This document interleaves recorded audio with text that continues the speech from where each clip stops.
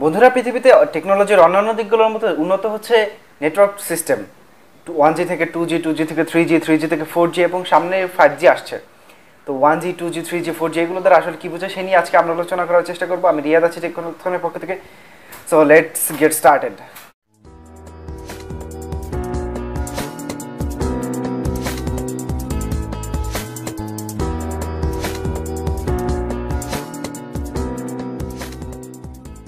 প্রথমে মনে রাখি, জি দ্বারা মূলত বোঝায় হচ্ছে জেনারেশন, অর্থাৎ 1G মানে হচ্ছে ফার্স্ট জেনারেশন, 2G মানে হচ্ছে second generation, 3G third generation, 4G fourth generation, 5G এবং হচ্ছে ফিফথ জেনারেশন।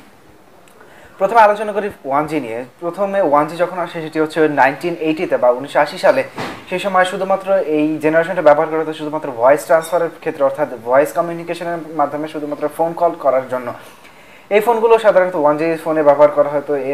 এই টেকনোলজির মাধ্যমে SMS, ইন্টারনেট সব কিচ্ছুই করতে পারতেন না, শুধুমাত্র এর মাধ্যমে আপনি ভয়েস কল করতে পারতেন। ভয়েস কোয়ালিটি ছিল অত্যন্ত পুয়ার, মানে খুবই লো কোয়ালিটির ভয়েস কল করা যেত এই 1G জেনারেশন দিয়ে। ফার্স্ট জেনারেশনের যে ফোনগুলো ছিল সেগুলোর স্পিড ছিল, মানে এগুলোর যে স্পিড, ফার্স্ট জেনারেশনের যে স্পিড সেটি ছিল মাত্র 2.4 kbps, মানে খুবই সামান্য, যার ফলে ভয়েস কোয়ালিটি অতটা ভালো হতো না, মেসেজিং করা যেত, ইন্টারনেটের তো প্রশ্নই ওঠে না। এই গেছে হচ্ছে আমাদের ফার্স্ট জেনারেশন।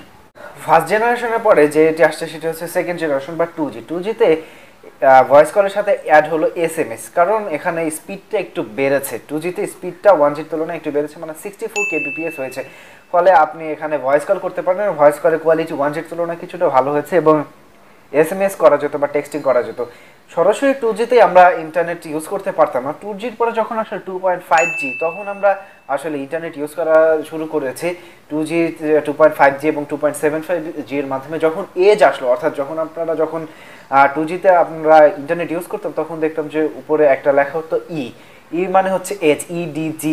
এই টেকনোলজি যখন আসলো তখনই আমরা মূলত ফোন দিয়ে ইন্টারনেট ব্যবহার করা শুরু করছি। ইন্টারনেটের স্পিড খুবই কম ছিল, মাত্র 128 kbps স্পিড থাকতো।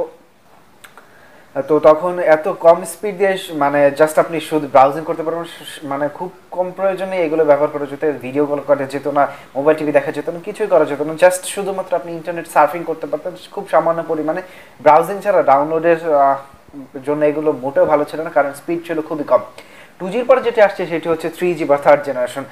থার্ড জেনারেশনের মাধ্যমে আমরা অনেক হাই স্পিডের ইন্টারনেট পাচ্ছি, যেখানে 2Gতে স্পিড ছিল 384 kbps থেকে শুরু করে এখানে 20 mbps পর্যন্ত স্পিড পাওয়া সম্ভব। 3Gতে আমরা ভিডিও কলিং করতে পারি, মোবাইল টিভি স্ট্রিমিং করতে পারি, এরপর ইউটিউব চালাতে পারি, মানে মোটামুটিভাবে ইন্টারনেট যেভাবে আমরা চালাই সে দৈনন্দিন জীবনে সেইটুকু করা যেত।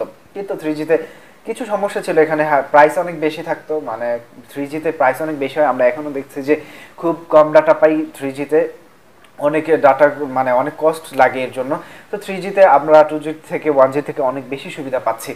তো বলে রাখি, 3G যখন আসে সেটা ছিল 2000 সালে, কিন্তু আমাদের দেশে দেখতেই পাচ্ছেন 2013 সালে মাত্র 3G এসেছে আমাদের দেশে। তো টেকনোলজির দিকে আমরা খুবই পিছিয়ে আছি। 4G শোনা যাচ্ছে এবছরের মধ্যে আসবে হয়তো, বা নিলাম শুরু হয়ে গেছে, মানে নিলাম হয়তো হবে কোম্পানিগুলোর মধ্যে, গভর্নমেন্ট স্পেকট্রাম বিতরণ করবে 4Gর জন্য। তো 4G আসলে কি হবে, 4G আসলে 3G থেকে অনেক বেটার স্পিড পাবেন। যেমন ধরুন 4Gতে মিনিমাম যেটি স্পিড পাবেন সেটি হচ্ছে 4 mbps এবং সর্বোচ্চ আপনি 83 mbps পর্যন্ত স্পিড পাবেন 4Gর মাধ্যমে। এর ফলে আপনি HD ভিডিও স্ট্রিমিং করতে পারবেন এবং HD ভিডিও কল করতে পারবেন, HD লাইভ টিভি দেখতে পারবেন। 4Gতে 3Gর তুলনায় ডাটা কস্ট অনেক কম হবে এবং যে সেল টাওয়ারের যে রেঞ্জ আছে সেই রেঞ্জটা অনেক বেশি এক্সপ্যান্ডেড হবে 3Gর তুলনায় 4Gতে, এবং ডাটা কস্ট আমরা অনেক কম পাবো এবং ভয়েস কোয়ালিটি, ভিডিও কোয়ালিটি সব কিছুই আমরা অনেক উন্নত হবে। 4G যদি আসে তাহলে আমাদের দেশটা অনেক দূরে এগিয়ে যাবে। এরপর যদি আসি 5Gতে, 5Gর অলরেডি কাজ শুরু হয়েছে। শোনা যাচ্ছে যে হয়তো ইউএসএতে একবার টেস্টও করা হয়েছে 5Gতে, যেখানে 5Gর মিনিমাম স্পিড হবে 100 mbps এবং সর্বোচ্চ 1 gbps পর্যন্ত স্পিড পেতে পারবেন 5G দিয়ে। এবং 5Gর ফলে আপনারা ভার্চুয়াল রিয়েলিটিতে এবং গেমিংয়ের ক্ষেত্রে অনেক উন্নততর পারফরমেন্স পাবেন। লাইভ কনভারসেশনের মতো আপনি স্পিড পাবেন, অর্থাৎ পিংয়ের পরিমাণ খুবই কম হবে, হয়তো 1 মিলিসেকেন্ড, 2 মিলিসেকেন্ড, 5 মিলিসেকেন্ড, কে জানে কি হবে। তবে এটার 5Gর মূল উদ্দেশ্য হচ্ছে ল্যাটেন্সিটা খুব কমিয়ে আনে।